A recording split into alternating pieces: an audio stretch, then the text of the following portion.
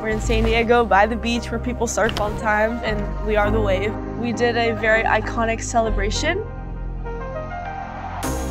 I'm Jaedyn Shaw. I'm 18 years old, and I play for the San Diego Wave FC as a midfielder/forward.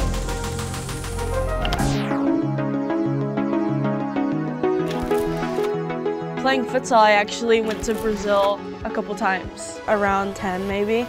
I went with my boys team and they went to train with the boys side, and I stayed with the coach, and she took me to her trainings with the girls, and they were so much older than me, but yeah, I had a blast, and my futsal coaches were Brazilian and Argentinian, so I grew up around that style and culture and just love and passion for the sport.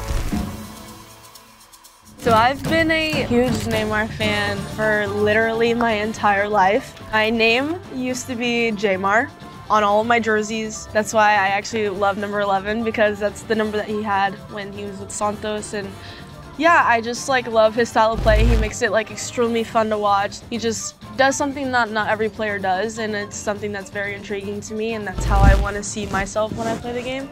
I just want to be something that, gets the crowd on their feet and does fun tricks, but also is productive with it also. I think I fully separated from futsal when I was about 12 or 13. I kind of started out just training outdoor because I was still really little, and as I got older I started being able to make the outdoor teams and do that. PSG was a really cool experience for me too. I was 14 when I went there. I just went to train during their kind of preseason-ish time, and I played in a tournament with them. And just seeing what it's like to be in that club and what their day-to-day life looks like. I mean, it was super cool for me, and my mom went with me and had a blast every minute of it. That was just something that I grew up around and that I'm very grateful for, because it's made me the player that I am. The discovery process is basically just a draft. San Diego got my rights, and that's how I ended up here. I want to be remembered for playing for the other generations coming up after me, and to play for something that's not myself and just a bigger purpose than just playing the sport that I love. I'm super happy to be here. Stepping onto the fields in Snapdragon for the first time was definitely an incredible moment for me. Hearing my family cheer as loud as they can, and all the San Diego fans, and I just tried to take it in and enjoy it and have the best game ever and be of value on the team and in the game. That night, we were playing against Angel City, our rivals. In the locker room, Alex came up to everybody and was like, "Hey, I have a celebration idea. Let's do this." And I was like, "Okay, if I score, I'm gonna do it. So y'all have to join me. I'm not just gonna do it by myself." And pretty early on in the game, I scored a header.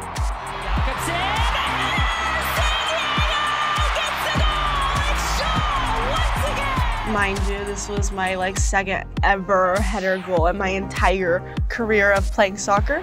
So when I ended up scoring, then I ran to the corner and everybody did it with me. I mean, it's just surfing. So we ran to the corner, and then we all swam, and then we all got up and we pretended we were surfing. And it was so iconic because we are the wave, and we're in San Diego by the beach where people surf all the time, and the fans were going absolutely insane. Being super excited, I was trying to run back to the halfway line and get playing again, and then Alex Morgan pulled me aside and she was just like, "Look, enjoy the moment, take a breather, relax, just be in the moment."